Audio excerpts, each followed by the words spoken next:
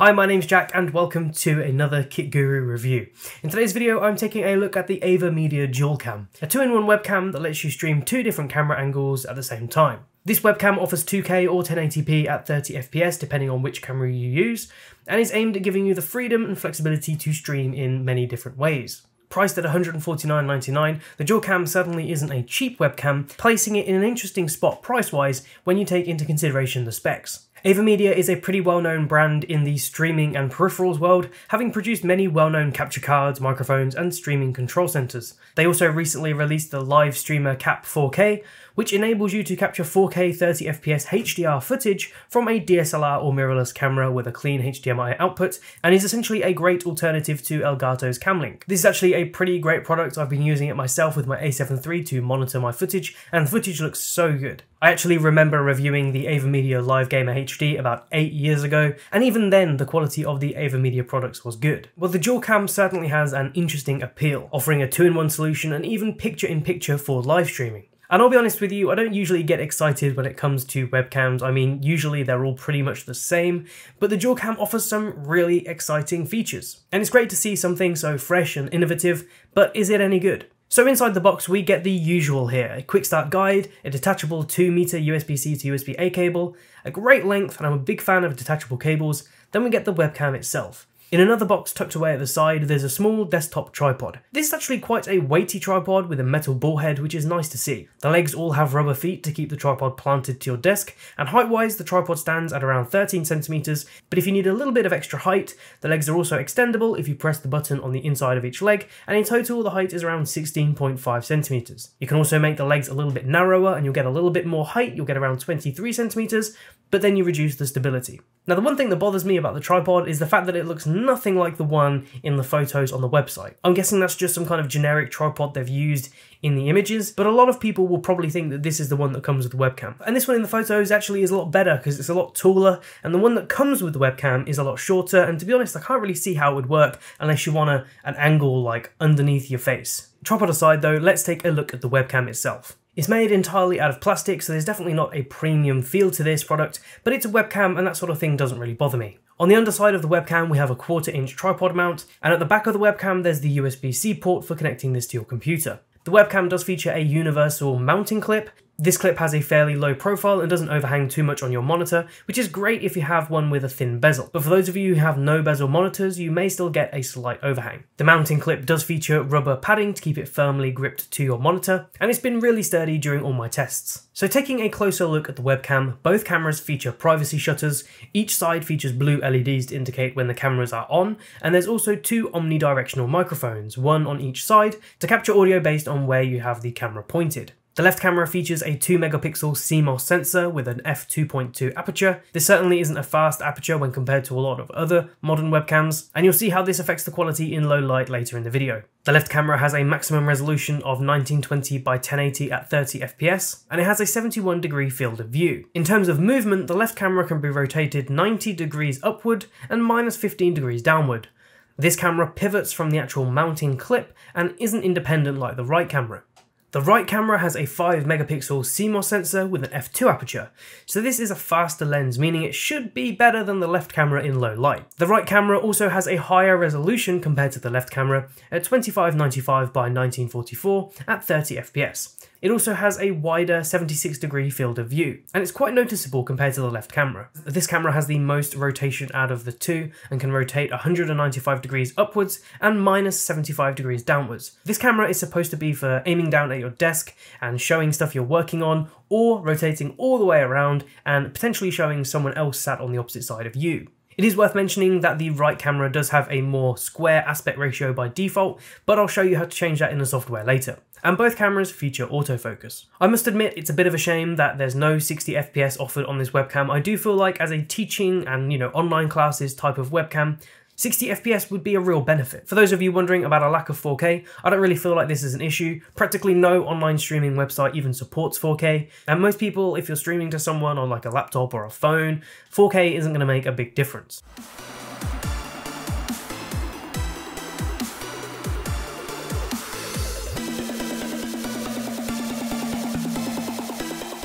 Setting this up with your computer is really easy as it's plug and play, and your computer should automatically detect the left and right camera as two separate inputs. And that's pretty much it for the specs, to be honest. So before we head into the software, here's a few samples of the camera's quality. So first off, let's take a look at the left webcam, which is only 1080p 30fps. This camera looks okay, I wouldn't say it's great, and unfortunately it's quite tight as well due to that 71-degree field of view. Looking at the left camera in different situations, such as low light, you can see the camera actually handles low light pretty respectfully. The only light being used here is my monitor's light. Although there's definitely some hot spots on my face showing that the auto exposure isn't quite right and is slightly overexposing. You can tell as well that the image is breaking up a little bit. It definitely doesn't look as clear as when we use an artificial light or in natural daylight. Autofocus is also a little sketchy in low light, often hunting and trying to find the right spot to focus, but this is expected in low light. With an artificial light, the auto exposure still seems to be slightly overexposed, but in all doesn't look too bad. Autofocus also seems to be relatively snappy and doesn't hunt too much when we use a proper light source. The image also looks a lot cleaner because there's no noise due to the low light. Natural daylight also offers pretty similar results. It's still a little bit overexposed, but in general not too bad. Autofocus is pretty much spot on in situations where we've got a light source. It's worth mentioning that during my tests with auto exposure turned off and with the manual exposure used, the highlights are still a little overblown, and there seems to be a very fine line between being overexposed and being underexposed, and I can't seem to get this camera looking quite right. So now let's take a look at the right camera, which in my opinion is definitely the best of the two, especially as it offers that 2K resolution and slightly faster aperture of f2 compared to the f2.2 on the left camera. In low light, the right camera definitely looks a lot better, and that's down to the combination of a better sensor and the f2 aperture letting in more light. The right camera also seems to have better colour reproduction and is slightly more saturated than the left camera. So throwing them both up on the screen now, hopefully you can see what I mean. The right camera definitely looks better, there's more colour, it just looks like a nicer image. So with continuous lighting, the right camera really starts to show its better performance over the left camera, being much sharper, and overall the image quality is a lot more pleasing compared to the left. In natural light, the expected result, not as clear as using an artificial light, but still better than the left camera by a long shot. And in all the well-lit situations, the autofocus performs as expected, still snappy and not hunting around too much, which is nice to see. I have used the original Razor Keo in the past, and one thing I noticed about that camera is that the focus was always a little bit off. It was always hunting, even in well-lit situations. So it's nice to see that this camera seems to have the autofocus pretty much nailed. So one criticism I have of both of the cameras is the motion blur. So here's an example, and this is mainly due to the fact that the cameras are 30 FPS. Whereas if you had a 60 FPS camera, you wouldn't get as much motion blur, if any. But in low light, the motion blur is exaggerated even more, and this is likely down to the shutter speed. The software doesn't actually let you customize the shutter speed or the ISO or anything like that. So my guess is the shutter speed is slowing right down to let in more light, and that's what's causing the excessive blurring. I don't really think the blurring is awful, but again, I think for something that's supposed to be a showcase webcam, so you can teach classes and stuff like that, having this kind of motion blur is very distracting. Both cameras each have a mono omnidirectional microphone, and weirdly the microphones have the same kind of inconsistencies. The left microphone actually doesn't sound as good as the right microphone. I don't really know why that is. I'd have thought they'd both be exactly the same, but there's definitely more clarity with the right microphone. So let's have a quick listen to those tests. So this is the audio from the left microphone in the dual cam.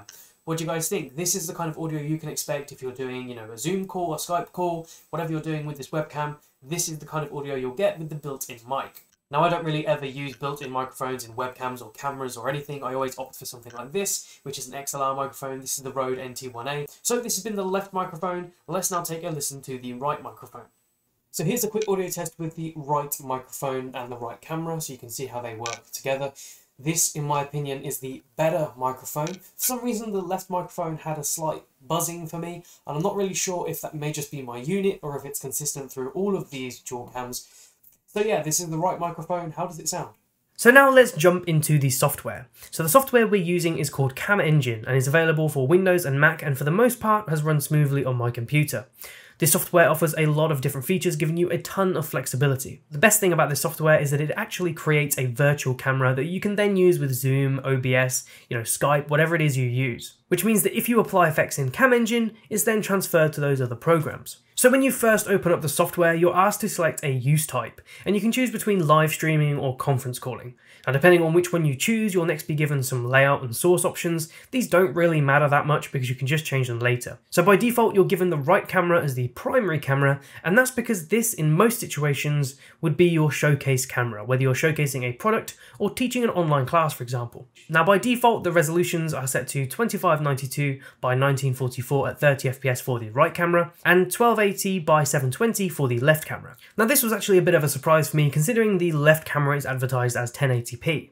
But it turns out when you actually use both cameras at the same time, the left camera is limited to 720. Which is a bit of a shame, but I suppose, you know, if you're really small on the screen, it's not a big deal. Now, if you remember, I mentioned how the right camera is a little bit square, so to change this, all you need to do is right-click on the image, click on Source Settings, and change the resolution from 2592 by 1944 to 2592 by 1456, or 1920 by 1080. Both give you a 16:9 ratio. So it's probably easiest if I go through the software in sections, starting off with the horizontal bar at the top. So at the top left here, you can see the left and right camera. Now when I click on each one of these, it basically enables me to specify which camera is affected by the adjustments I make. So for this, I'll select the right camera. And to edit the left camera, just select that instead. So the first adjustment in the lineup is zoom, which is fairly straightforward. This is a digital zoom, so I wouldn't really recommend using it, but it might be useful in some situations. Next is the arrow, and this is the drag and resize tool for the video frame. This tool lets you resize the image and then move it around. The next tool is the hand tool, and this simply moves the image inside the frame I've already set. Next up, there's the window tool, and this just removes all of the software's UI. I'm not really sure why this is an option, as it doesn't really serve much of a purpose. The following tool is the transform tool, and from here you can rotate and flip the camera and mirror the camera, and this is actually really useful, and I'll show you why.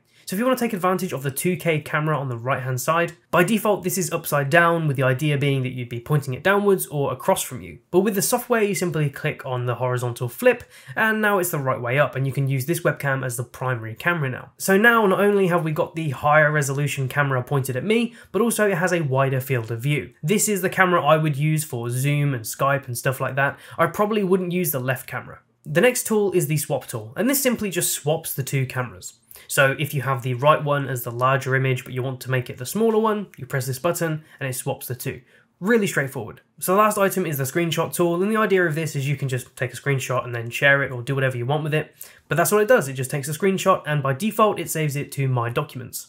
So there are the options available on the horizontal row. Let's take a look at the vertical column. Firstly, you have the layout settings, and with one click I can switch between different preset layouts to use, and again these can all be customized in any way you like. What's nice is that the software does also seem to remember your edits. The next tool gives us all of the main video settings. Our basic settings include brightness, contrast, hue, saturation and sharpness. Then we also have the advanced tab. Now this lets us change a lot of different options, including the anti-flicker. If you're in the UK you want to set this to 50 Hz.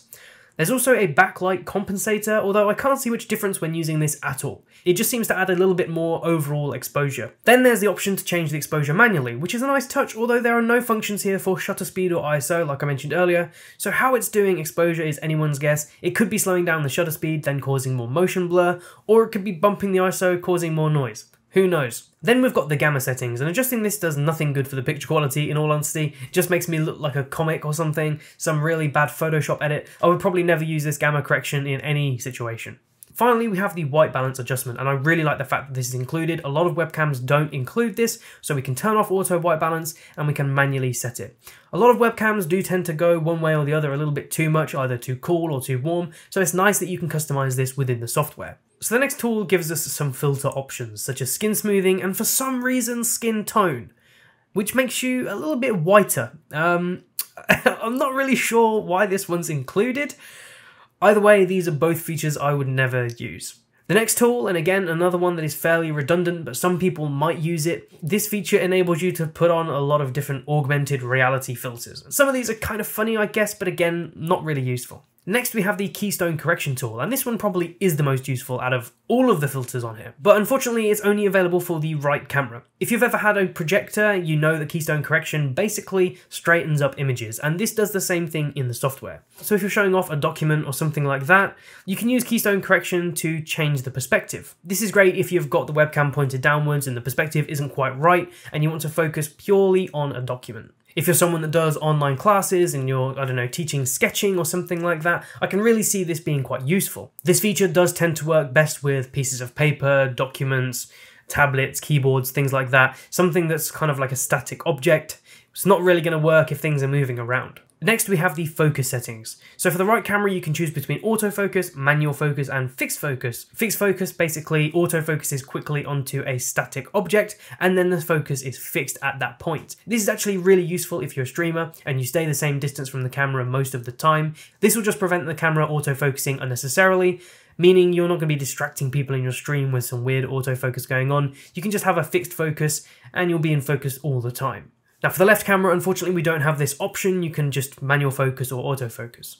And finally, in these settings, we have the virtual background, and this is powered by NVIDIA RTX cards. For some reason, this works really well on the left webcam, which is actually the worst quality webcam, and is terrible on the right camera. I'm not really sure why this is a thing, because you'd have thought with the right camera being better quality, that this software would, work better with it. But if you are planning to do any streaming, this is actually pretty good. If you're going to be small and off in the corner, you can just quickly turn on virtual background. You can choose from a file, you can add transparency, which requires some third-party software, you can use a solid color or add a fake blur, and the fake blur is actually pretty good. So the last few options available in the software are the profiles. Here you can make a number of different profiles for different applications, so you could have one set up for Zoom, one for OBS and stuff like that. Then you have your account info. And finally, you've got your main settings, and from here you can choose your language, your video resolution output, screenshot paths, and choose between dark mode, light mode, Vulkan, OpenGL, and that's pretty much it for the software. Hopefully I went through that in enough detail to give you an idea of how this software works, and if you do want to use these filters and adjustments in your software like Zoom or OBS, all you need to do is make sure that Cam Engine is running, and then when you open Zoom and you start a call, you just select the Cam Engine virtual camera. So after using this camera for a few weeks, I think it's clear, at least to me, that this webcam is aimed more towards teaching and online classes, more so than video game streaming. But that said, I still think this would be really good for streaming as well, especially as there's so many different features in the software. And for a lot of people, this could be an easy solution to just start streaming quickly. You don't need a lot of experience in OBS, for example, to set up all this kind of stuff. You can just set it up in Cam Engine, put it in OBS, and you're ready to go. I do think the Avermedia Cam Engine is a fantastic bit of software, to be quite honest. It works really well and I've never had any issues with it. If teaching online classes is your thing, I definitely recommend taking a look at this webcam, because I think having that option for the rotating cameras and being able to showcase different stuff is something really different that we've not seen before. And if you don't have access to proper cameras or anything like that, this could be a great option for you. And overall, the image quality, while being okay, definitely could have been a little bit better, particularly on that left webcam. The right camera looks so much better compared to the left, and that's just because the right camera has better resolution, better aperture, it just looks better, and even the microphone's better. But let's face it, the Avermedia DUALCAM is trying something different, and this is almost like the first of its kind from Avermedia, and long term we may see some more products like this, with each one seeing improvements. So I think this, for a starting product, is promising, and I'm really excited to see where Avermedia goes with this product line. It's just a shame that the DUALCAM feels like it's halfway there. It could have been a really fantastic product if we had just a few more better features. So that's it for my review of the Avermedia DUALCAM 2-in-1 webcam. What do you guys think? Let us know in the comments below. If you've enjoyed this video, be sure to leave a like. It really helps out the Kit Guru channel. And be sure to subscribe if you want to see more from us. Hit that little bell icon as well, and you'll be notified when we upload another video. Don't forget to check us out on social media for the latest tech updates, and support us on Patreon. And if you want to pick up a cool t-shirt like the one I've been wearing in this video, the merch links are in the description. My name's Jack, you've been watching Kit Guru, and I'll see you in the next one.